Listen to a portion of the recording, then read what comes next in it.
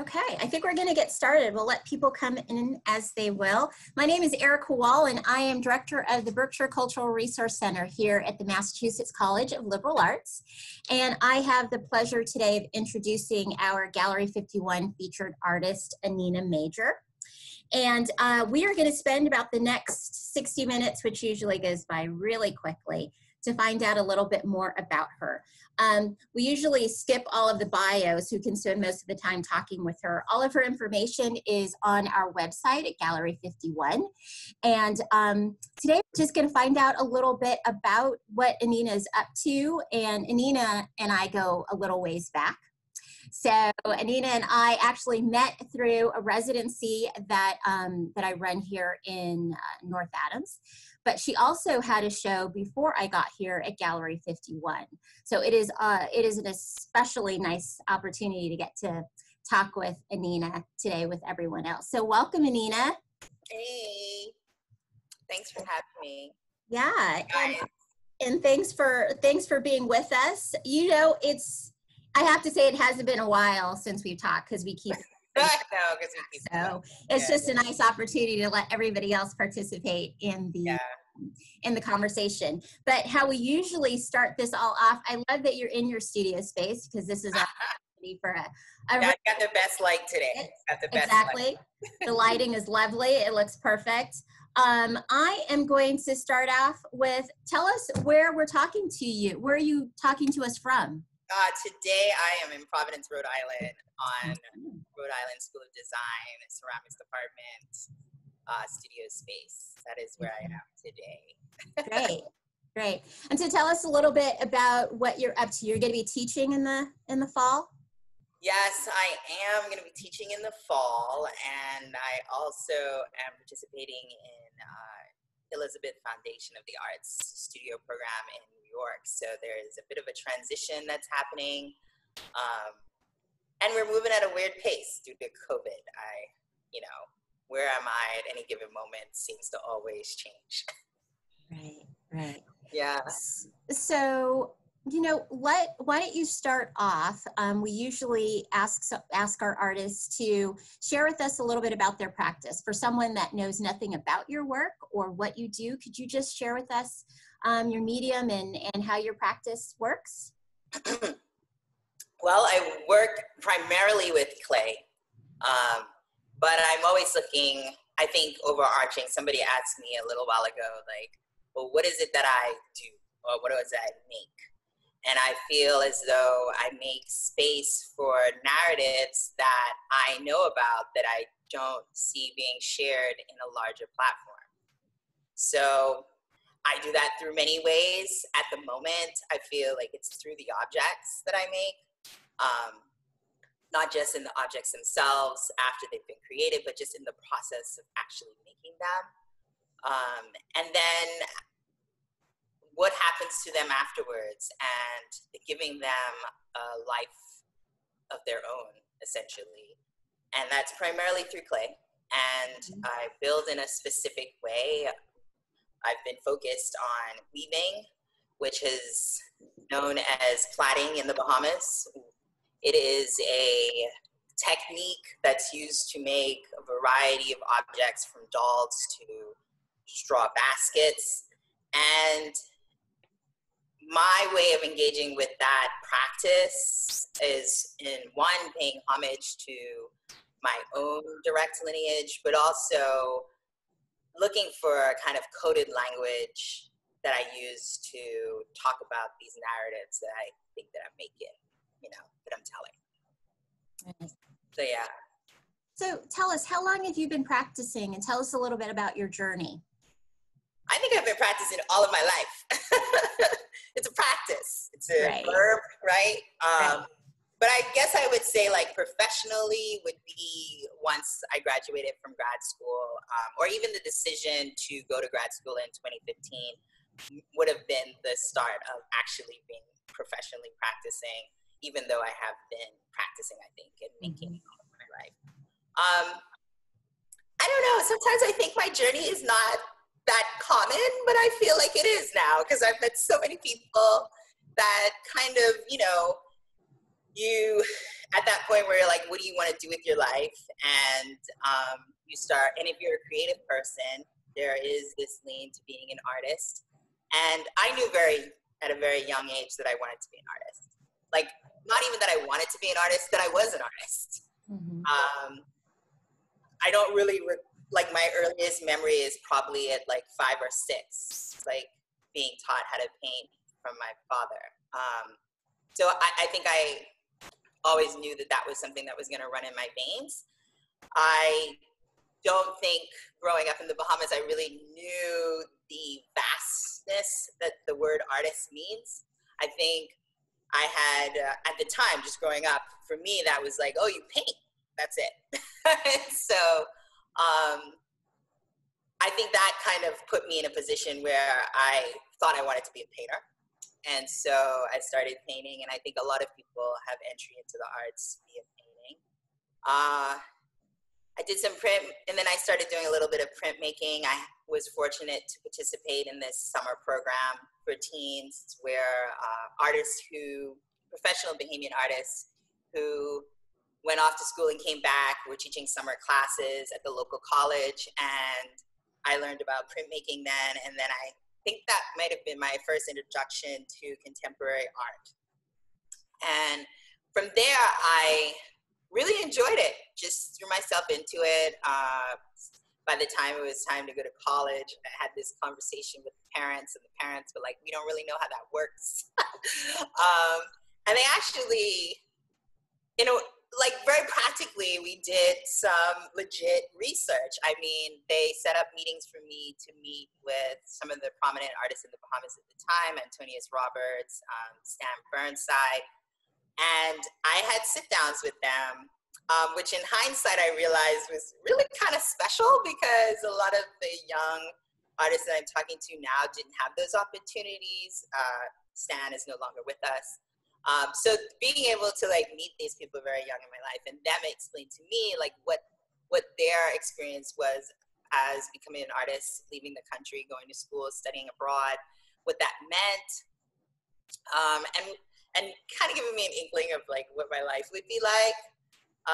So it was good. And then at the time I thought, yeah, that's what I wanted to do. But this idea of being practical is something that's really important to me. And it's really important, I think, to just anyone that, when you can go back in your own family lineage and see that your grandmother, right, didn't graduate from high school. They left primary school to work. This idea of picking a practical career path that will be sustainable financially becomes a measurement of success, right? It becomes something that is valued and to be admired.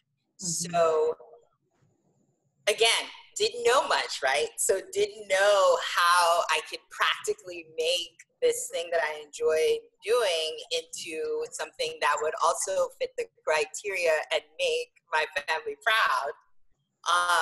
I learned ways to compromise that. And so when I did leave home to study abroad, I went to Philadelphia and I studied graphic design at Drexel University.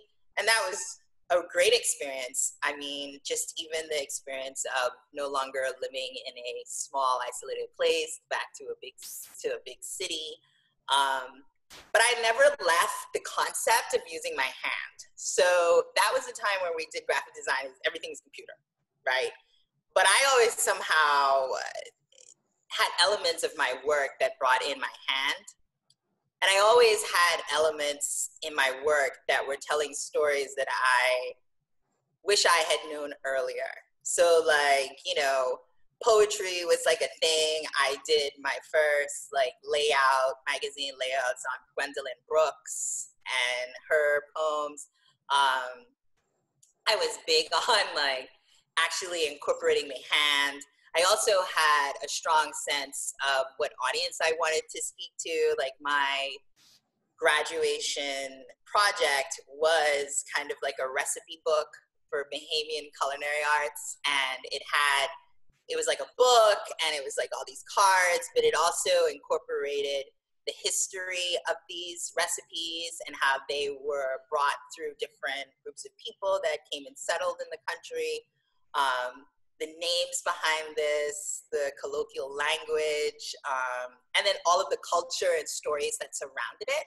So in a way, I've always been interested in bringing something that I don't see in a larger kind of discourse into the discourse, and realizing that there are a lot of similarities and parallels within these kind of conversations. So so in hindsight, it doesn't surprise me that I'm now working with my hands and working with clay. I went on to work in graphic design and did corporate marketing. And at the time in Philadelphia, there were a lot of, I think they're still there. I think Fleischer is still there. The Clay Studio, of course, is still there. And I started taking these pottery classes with a couple, Neil Patterson and Sandy Parentozzi. And I went to their class every Wednesday night, and then I started going every Thursday night. I started taking 2 classes. And it was mainly because I liked the energy. I liked the group of people. It was a nice contrast to what I was doing corporately. My hands were getting dirty. Initially, that was not a thing, but I got over it. And, you know, I think it was Sandy. One day I came and I spoke to Sandy and I said, you know, I think I want to do something like this, you know. And Sandy had also studied graphic design, but in a time where everything was cut by hand. And she kind of just was like, you can do this. I know you can. And that's when she really kind of put it in perspective for me about what type of sacrifices I might have to make. And again, these were like now things that I had associated with this concept of financial security, right? Like, you pay your own bills, you know what I mean? You're able to help your family out and so forth. And so that kind of like was like, oh, hold on. We having this conversation again? And so again, I'm having this conversation maybe about, I'm trying to count the years, maybe 10 years later from like graduating from high school. And I'm like, I don't know if I'm ready for that. I really don't.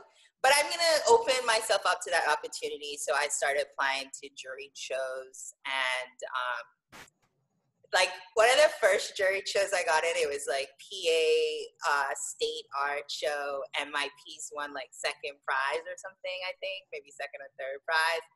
And I was like, hold on. So maybe I do know how to do something here.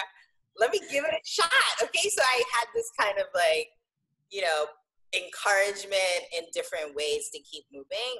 And when my job said, hey, we have an opening in New York, an account that I had been working on, they were like, so you want to go to New York? And I was like, not really. I mean, my dog is great. My place is great. I've got this wonderful group that I meet with on Wednesdays and Thursdays. I have this life in Philly. No, I don't want to go to New York. And so I ended up going because like the client was, you know, putting the pressure on for me to come. And I ended up moving to New York through a series of events that have nothing to do with art. Mm-hmm. But I knew once I got there that I needed to hold on to the same energy that I had kind of like found for myself in Philadelphia. Mm-hmm. So a mutual friend of mine was like, yo, there's a building over here that says it's renting artist studios. You want to go over? And I'm like, I can't afford no artist studio. I was like, that's not how it works. Because before I had like this nice little shared space. Actually, I had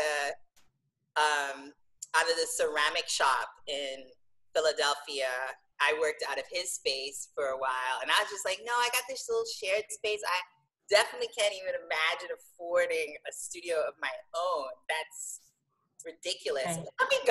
Let me go, because I'm curious. And so I was like, let me go and see what these studios cost. Because I mean, I already just started paying rent in an apartment, and I know what that costs. So I can't even imagine this space. Right. And it was just kind of like a really special story because I walked in and the guy's like, yeah, we got these studios. And he's like, what do you want? And I was like, again, I don't know what I want. I don't know what I want. So I just kind of like casually was like, well, what do you got? Let me see what you got. Tell me what you have and how much it costs. And so he starts taking me through these spaces. And, he's telling me the prices. And I'm going, noted, cannot afford that. But noted, cannot afford that now, but may be able to afford that one day. Let's, goals.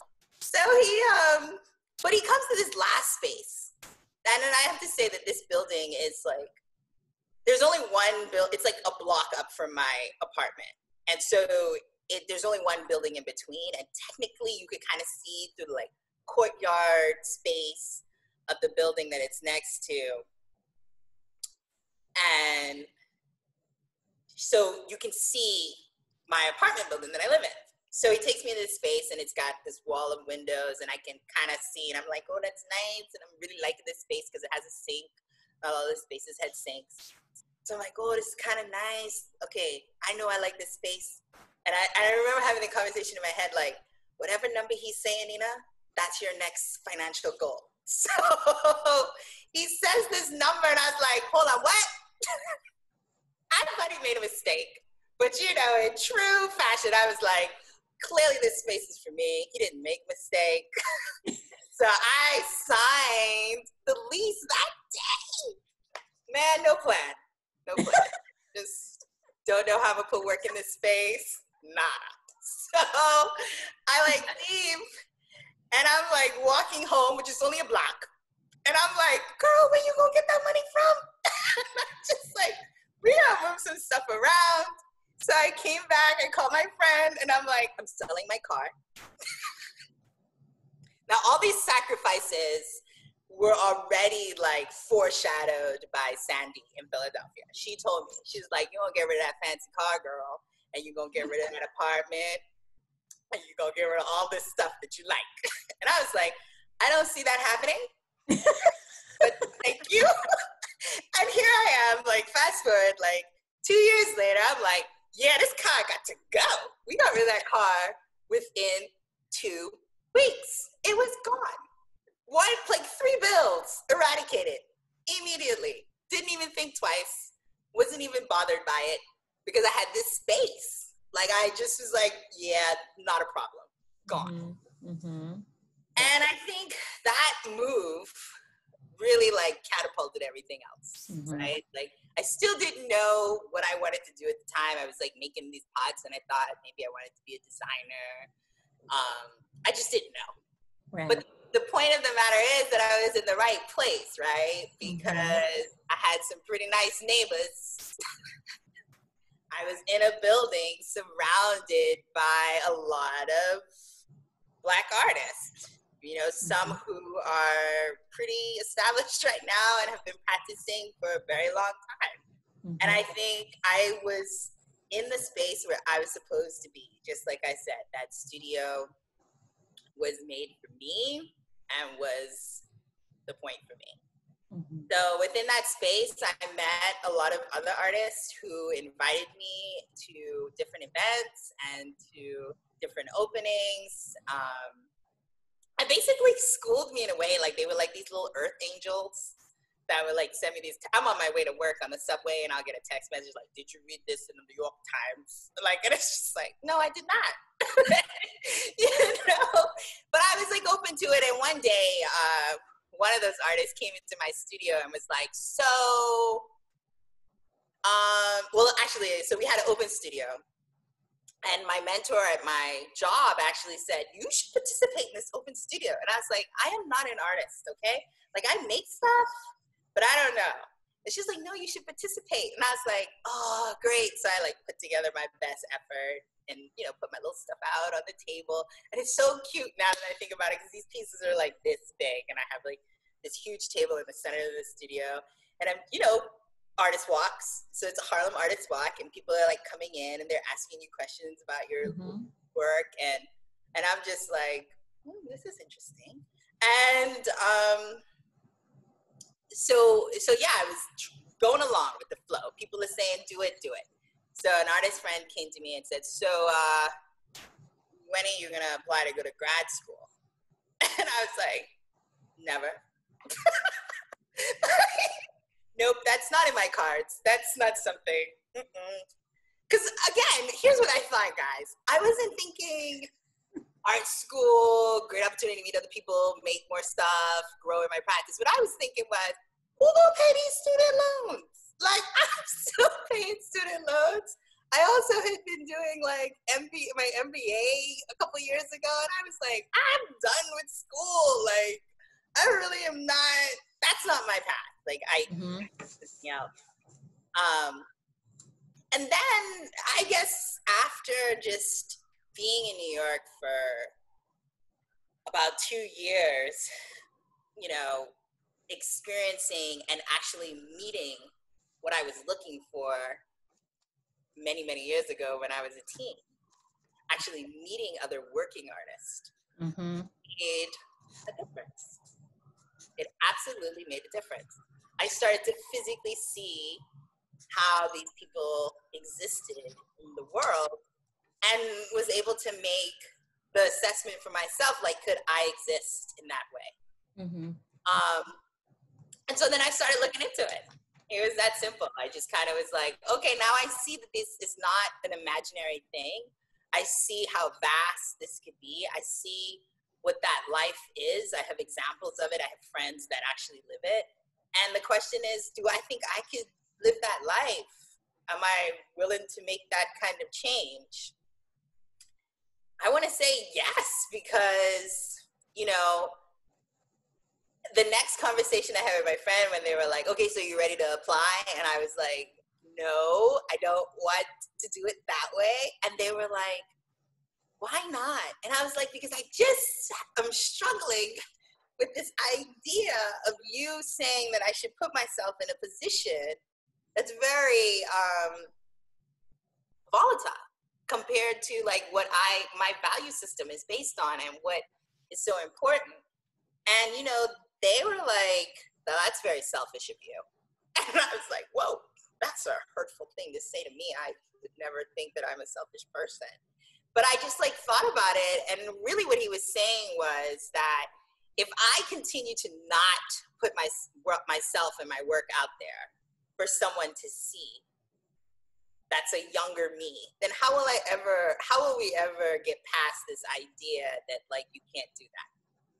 Like there needs to be like tons of examples of how you could navigate this industry or this space that we call art or creativity. And the less there are of us because we think we need to, you know, acquire things, then how do we stop the cycle, right? Are we just repeating something by doing that? And I think that's what really changed for me. Like this idea, like, again, I want to tell these narratives, but again, if you're not constantly trying to expand that platform and who you tell these narratives to, then how are you really having any impact on someone that you're trying to encourage? Or like the younger you that needed that encouragement or needed that point of reference, right? Like, how do I change that? So that's how I got here.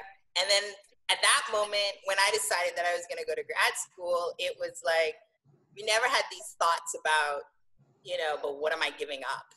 Like, I kind of left that behind. Like, it was like, this isn't about that anymore. Like, this is about moving forward and making sure that, you know, when we talk about how many artists that are Black that work with clay, we don't got to use two hands. We could use 2 hands, 2 feet, like everything, pull out furniture, like, you know, whatever we need to do, that is so much that we can't even count. You know what I mean? Like that's like the goal. But if we are constantly being held to some other things, then that might become difficult. No one's saying it's easy, because that's never that's not what we're talking about. We're just talking about the actual act of doing. And what does that mean? So yeah, that's kind of like my story in a nutshell. That's how I got here. That's it. Now, you know,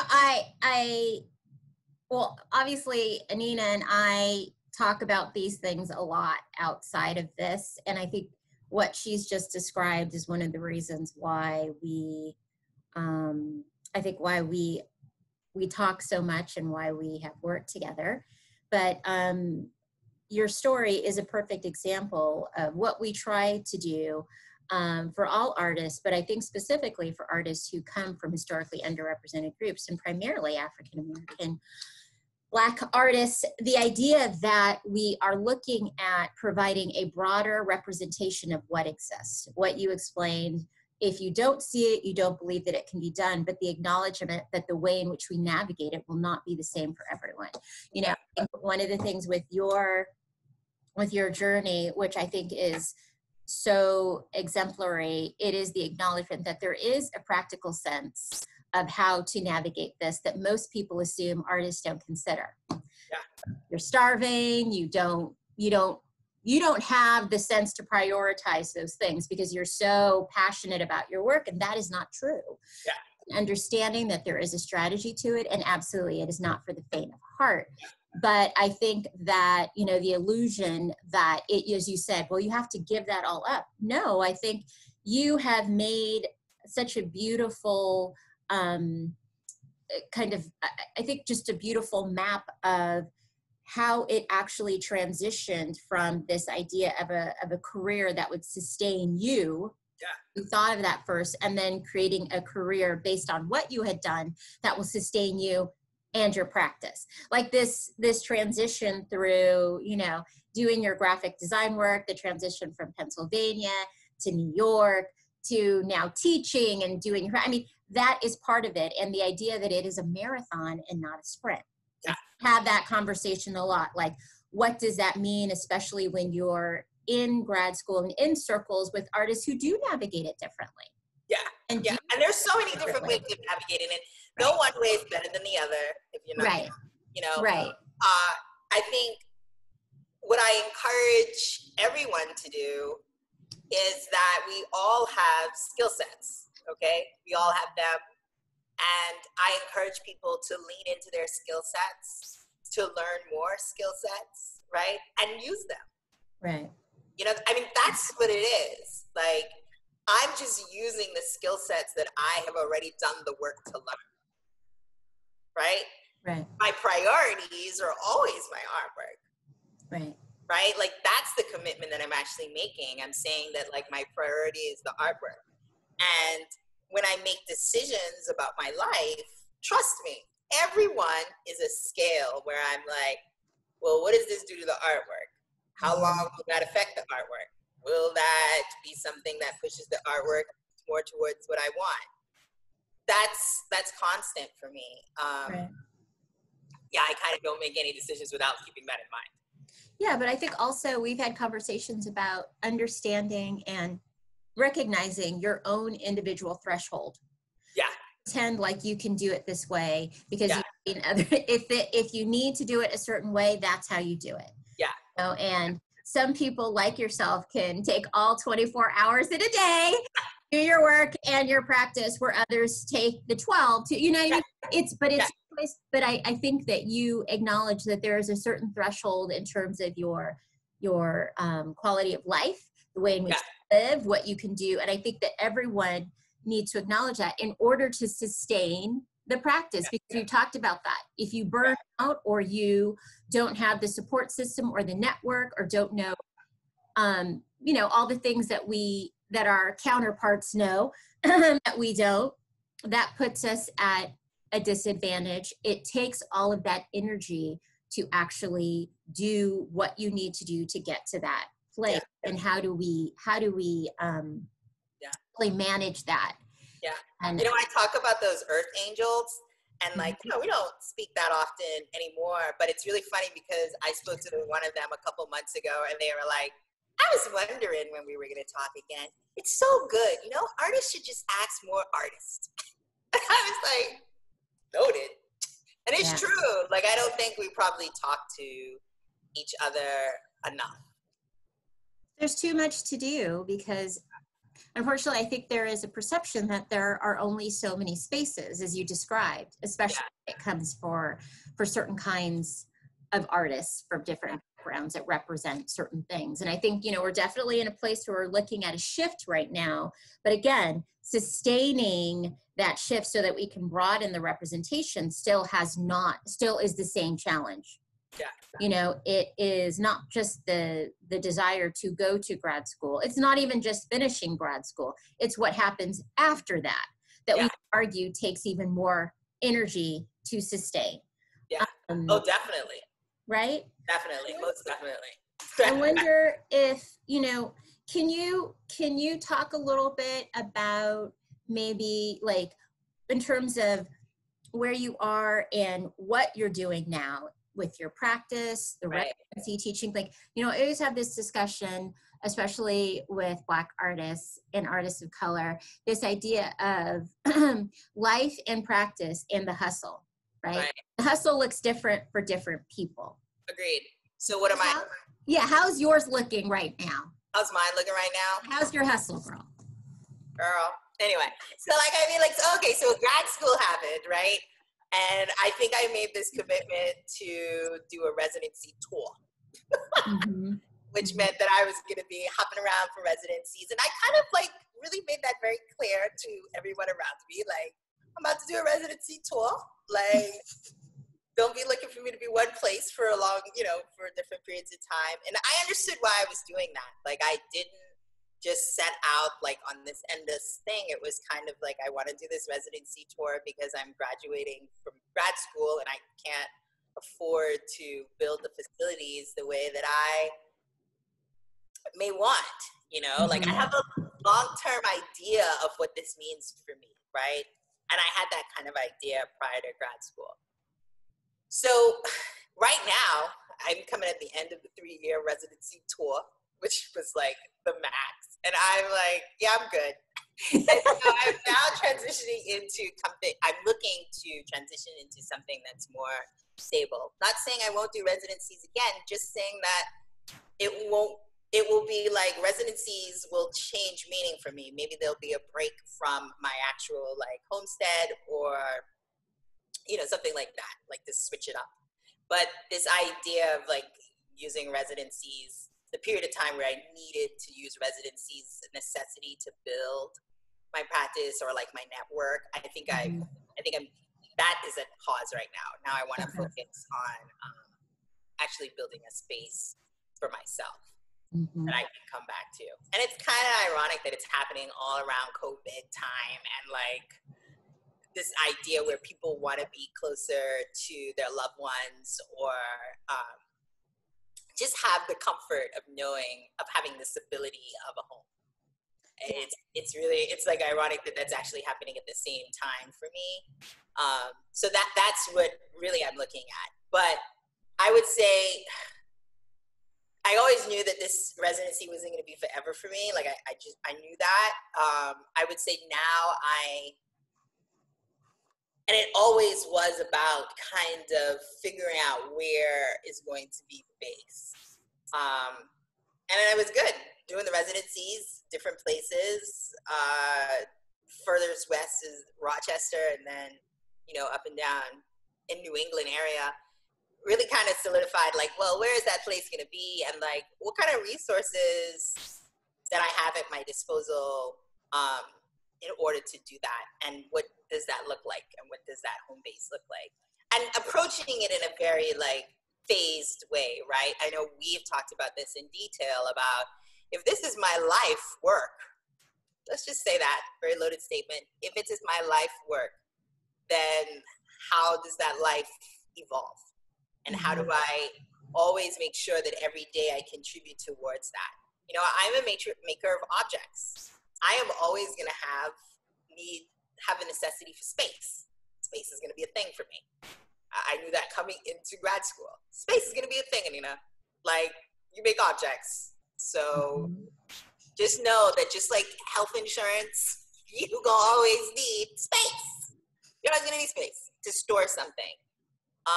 That's not a surprise. And so how do I maintain a space? For me, that's really thinking through, like, how do I keep that going? And if I'm going to do that, is ownership the route that I need to go? I mean, the reality is that I I might not have a place to lay my head, and my family and friends will let me stay with them, but I don't know if they'll let me bring all my work. I always think about that. Like, I don't know if my aunt's gonna let me bring all her work, or my mom would let me do it. You know, that's a real conversation. Like, right. you don't want your clay stuff in their living room. So if this is my life's work, I can't be treating my life's work like that. I can't be like, dude, I need to put you in the trash right now, or let me, I need to make sure that I understand the importance of that, and I invest in my work the same way that I'd want somebody else to invest in it. It's a value. It's my life's work. So I kind of been thinking about that a lot, and how to secure that for myself. And this is outside of like a market concept, right? This is not like, this is like securing the space so that like I could, be in the market. No, this is securing the space so that my work, I give my work the due respect and value that I think it has. Right. Yeah. Yeah, no, I think, we've talked a lot about that. I mean, one of the reasons, we kind of found each other in New England here is that idea of setting up an HQ as an artist. What does that look like? What does that mean? And is it always the best idea for it to be in a major metropolitan art-centered city? Yeah. For a certain part of your career, maybe, but at the end of the day, what does it really require, and assessing that. But also this idea that, what you've described is, again, for the long haul. What does that really look like, and how do we create that for ourselves? But I appreciate that you kind of shared with us that idea of this kind of residency tour. Yeah. Because that was kind of how, again, one of the realizations I had about artists, specifically after leaving the MFA programs, that they are losing their cohort, they're losing their mentors, they're losing that feedback that you get from the ominous crit that takes place on a regular basis. And how do you feed your practice without that? And residencies are one way to do it. But we're also realizing that it is not easy, as you and I both know, to uproot yourself every so often, sometimes a month, sometimes a couple of weeks, sometimes a lot. It's not an easy thing when you are producing work. And we know that there are artists who are in residency to be able to produce work because they cannot afford regular space. Exactly. Their work. Yeah. Yeah. And I mean, I fell into that category straight out of school. Like, I can't afford the space to do any work. Right. I will say that, like, I think that, like, it's not so much that you lose access or like you lose this kind of thing. I think it changes. I think what happens is it's not so much that you lose it, it changes, it transforms. So you're still seeking the critique, you're still seeking the community, but it's not that you've lost it. It kind of takes on a different ether, like body. It's now it's not coincidental anymore. It's like a no-brainer. I have class on Wednesday, it's crit, all of the people in my class are going to be there. Now it's a little different. Now it's like, how do I maintain the relationships that I had when I was in grad school going into life when we don't see each other every week? Like, is that a text message? And, how does that work for me? And, right. It's about those relationships, and like the relationship with your advisor changes as well. You're now out, and like, so what does that relationship look like? It evolves into something else. But this idea that it's not necessarily that you lose it, it's that the way that it's nurtured changes, right? Like, how you maintain that is non-circumstantial anymore. It is it's a conscious like effort to maintain and nurture that relationship, which I also think is important too. I mean, the biggest benefit of being in an academic institution, one of the biggest benefits I think, is so that you don't have to worry about that logistical aspect of any career, or like you're put in an environment that provides the facilities and takes care of all of the logistics so that you could focus on what actually you want, right? Like, and it doesn't matter what major we're talking about, even outside of the arts, right? but you're put in an environment where everything is provided for a reason so that you can concentrate on the creativity, right? And that's what, if you're utilizing it well, will lead to the growth in your knowledge base, right? Like, I think my work has grown exponentially since I went to grad school. For a person who didn't want to go, like, I don't know what Anina was thinking, because Anina pre-grad school was, I would never return to that artist, whoever that was. That, I mean, I returned conceptually to revisit ideas, but as far as like skill set wise, or like knowledge base, or even concept of how far this could go, no, she wasn't ready. She wasn't ready. You know, like the exposure. So I think it allows you to open your brain in that way, tap into these areas. And then afterwards, those things that it was providing you before, you get to figure out how you can still nurture those relationships and take them into this new chapter, right?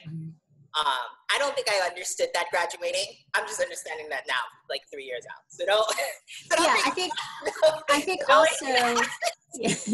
I think also something to note is that it is very much up to each individual artist to promote and to advance that process you're describing. Yes. It is up to you. At the end of the day, no matter who represents you, no matter, that is up to you. Yeah. And I think we have, and I think you're a perfect example of that. But, you know, I think probably both of us, I'm sure there are artists that you teach or mentor, and I do too, this idea of, you know, give me the script. How do I do this? How do I, and a lot of artists, it's a process that develops, but it is a commitment to, even when I don't feel like it, I have to put myself out there. I have, like, sustaining that sort of network that you're talking about. Yeah. Promoting yourself and having those conversations and making yourself heard and showing your work. All of those at the end of the day are your responsibility. And even when you have representation, it is still your responsibility to manage and negotiate your space. It is never something that you hand over to someone else. And I think that's really important. Yeah. You know? That's yeah. Okay, so before we go, what are you working on? What's in your studio? Everything. Everything. I'm working on everything. What are you talking about? Well, I mean, what am I working on? You know, summers were supposed to be rest for me. Just putting that out there. So it's been actually kind of weird to still be making stuff. Yeah.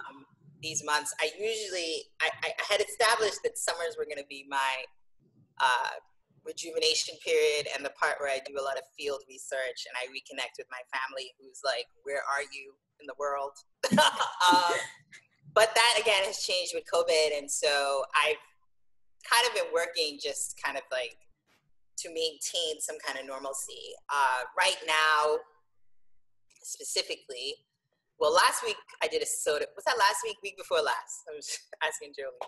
But week before last, we did a soda firing. I'm just kind of in a place where I'm making and thinking about my practice, thinking about the firing process has been something that's been at the top of my brain right now. And what does that symbolically mean within my work? And then, you know, engagements aside, like I have people who are asking to participate in shows and whatnot, but from a like studio practice, I think I have been focusing on not just the act of making, but what does this kiln environment really mean for me? And what does it mean for my work to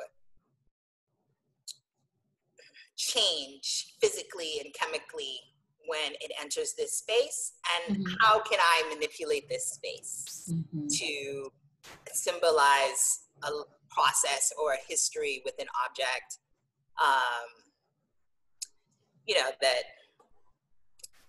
I don't know, that we don't maybe not talk about, you know, like what does it mean for me, Anina, a woman of color from another country in living this life, and who do I pay homage to, and just how that incubator of a kiln contributes to the object, right?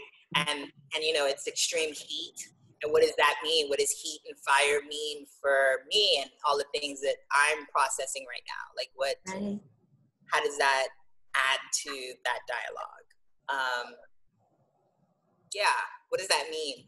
And like, how does that contribute to a sense of sustainability? What ritual is that I continuously engage in when I make these works? I mean, we know it's already ritualistic in the fact that I'm weaving and actually creating form in a way that is generational, you know, and in a way indigenous. But what does it mean when that material, like engaging with a different material, and then how that material changes and the forces that allow it to change? I mean, heat is a pretty intense force. And I actually feel like that resonates a lot today, right? We're talking a lot about change, and as far as, you know, inclusivity and tolerance and actually lifting voices that we have that have been underrepresented. So what does it mean to kind of see parallels between this process of, you know, of firing, and like, what does that heat transformation mean metaphorically? I mean, yeah, just like researching like just the history of fire and heat in relation to ceremonies and what they bring about and what they symbolize. And I think across cultures, anyone can relate to that something does happen.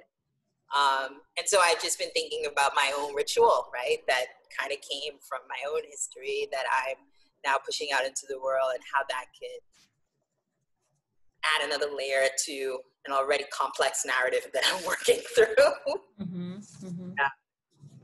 Well, I mean, I know since we talked, I was really excited about, well, I'm always excited about everything you do, but I think that there are a lot of things that you were exploring that were very much, you know, about some of the research you're conducting, from the video work that you're doing, kind of exploiting the whole installation idea with your neon lighting, bringing in, you know, so many different materials, from the sand to all these other parts. But it always is so amazing to see how it is integrated into your ceramic work. Yeah. And how that actually manifests, that you're talking about this idea of what actually happens in the kiln. Yeah.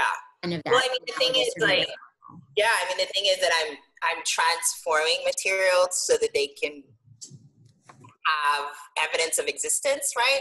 Like transforming the material.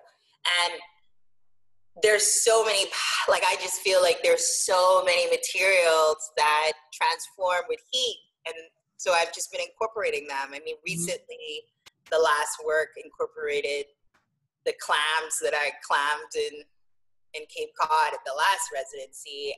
And it just made sense so that I would make a bed of those and fire my pieces in them and see what they add to that narrative about that particular work that was made in that particular space, right? Right, yeah. So are you, because I think that's also something that's interesting too, talking about kind of site specificity, you know, almost that there is something that you're taking from each place. And I even remember, you know, like last summer, a lot of the same discussion about this reflection of space and going back home for a little bit, which was different from this summer, not being able to actually go back home. So I think all of it, as it always does, seems to kind of come together and intersect. But again, it always is really an amazing manifestation in your ceramic work. I mean, you showed us kind of some of the different hues, but then this idea of these larger openings in your work and kind of these spaces. But I think again, it goes back to kind of understanding how you always look at it holistically, you know, made Yeah. these works, but it is something in the larger context. Yeah. I mean, again, I think that's a part of like my storytelling nature, that I want to tell these stories. And so, you know, within any story, good story, there are, you know, a million tangents that we could go off on.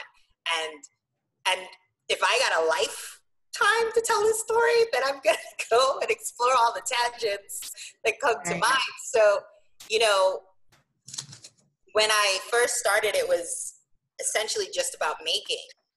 And then, you know, but then you ask the questions like any good historian, like, why did these people make, what were they making, and where did they make them? What was it for? Who took these objects? Where did these objects live now? How did these objects survive?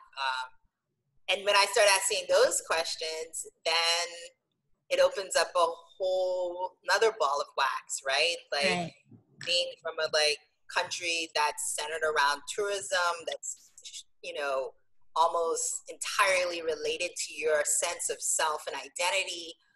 So what does that mean? What does this capitalist structure mean for one's understanding of themselves?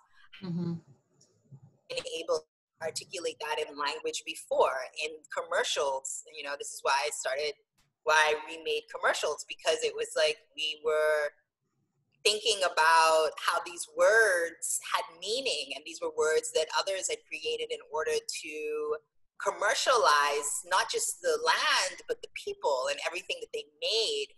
And so what does that do to a person when their existence is contingent upon what products they can produce and how viable they are as an object, right? I mean, it just keeps going. And as an object maker, like I feel obligated to explore that. I also feel obligated to explore not just what we're making, why we're making it, what does it mean, and does it have value outside of this kind of colonial structure? Can there be true artistry in that, right? Can that inform the future? Can that talk about things that are happening now? You know, a recent project that I had put in a proposal for really talked about how, you know, at the onset, you couldn't separate the land from the people, right? And so if you can't separate the land from the people, then what happens next? The objects that they're making based on these objects from the land.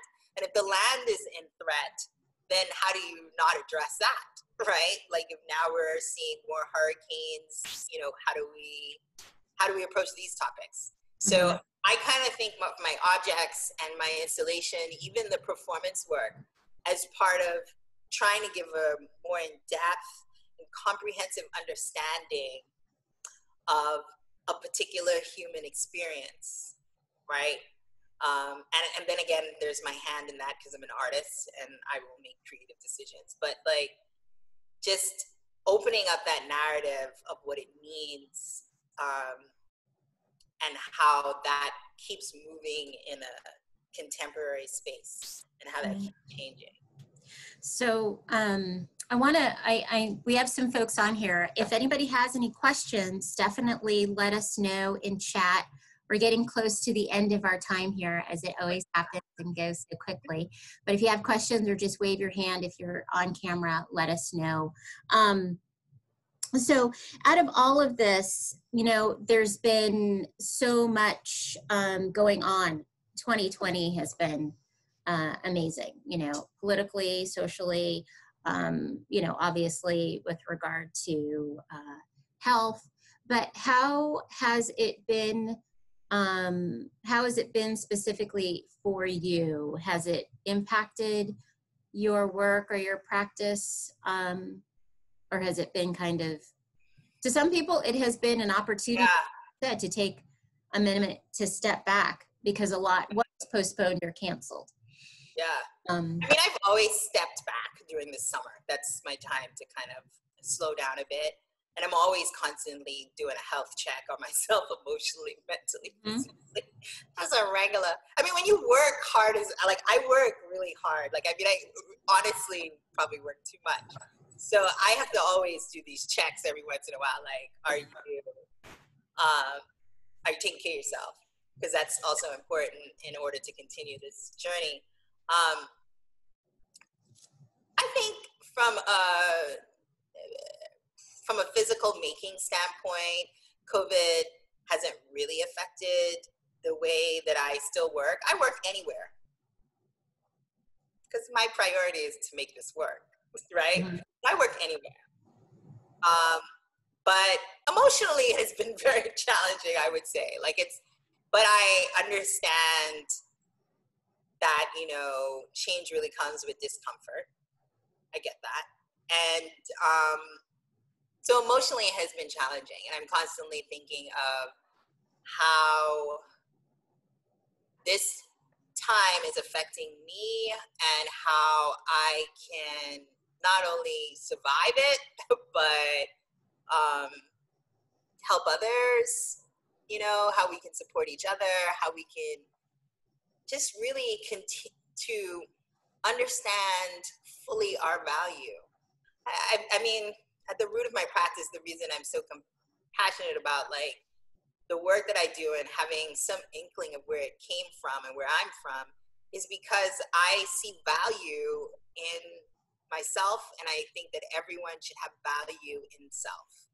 Mm-hmm. And what does it really mean to value oneself? And how, when you see another person value themselves, how it makes you contemplate the value you have for yourself, and trying to keep that pushing forward. Because if we work with that in mind, that everyone has value and purpose on this earth, then, some of those decisions we might not be making them. Mm-hmm. If you value human life, True. We've got a question from Jolie. And Jolie, I'm going to unmute you. Hold on one sec. Let's see. I thought it was on mute just now. Yeah, I don't know. Let's see. Can you get on mute?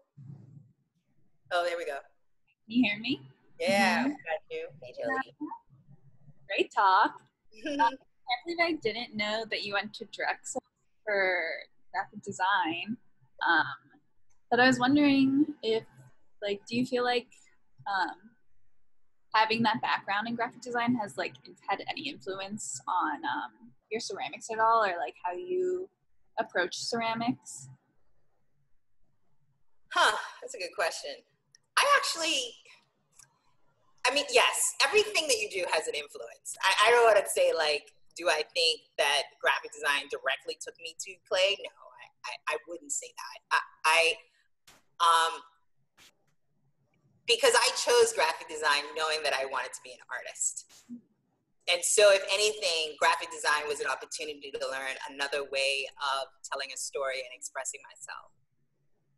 So for me, I wouldn't say that it brought me to that, but I will say that I learned a lot in it. I mean, I think the great teachers I had there, focus was on how to, how you can, I don't want to say manipulate, but how you can control one's vision throughout a composition. And I don't think I'll ever forget that. And I think that one lesson came in really handy when I think about, how I finish my work, how I finish the pieces themselves with the surface techniques, and how I present them in a space, what height they're at, in relation to the human body. I think all of that comes from this understanding that when I was studying graphic design, it was about the hierarchy of information within a composition. And I still use that no matter what I'm working on, whether it's a performance video, painting, whatever. I still think about that concept. Also, I just wanted to say, when you were talking about what heat and fire means to you, also someone working in ceramics, I feel like I had never thought about fire or heat being an agent of change before. So I just wanted to say thank you. Yeah, yeah, it really is. It really is. I mean, it totally changes it. And then also like in the kiln, you do like experience like a loss. It's like the loss of whatever the water content in the clay, and it just, you experience that loss, but the product is like strong and vitrified. Yeah. And what does that mean, right? To experience loss and then all of a sudden be stronger than you were before? That's like so beautiful. Like, thank you for bringing that up. Yeah, you're welcome.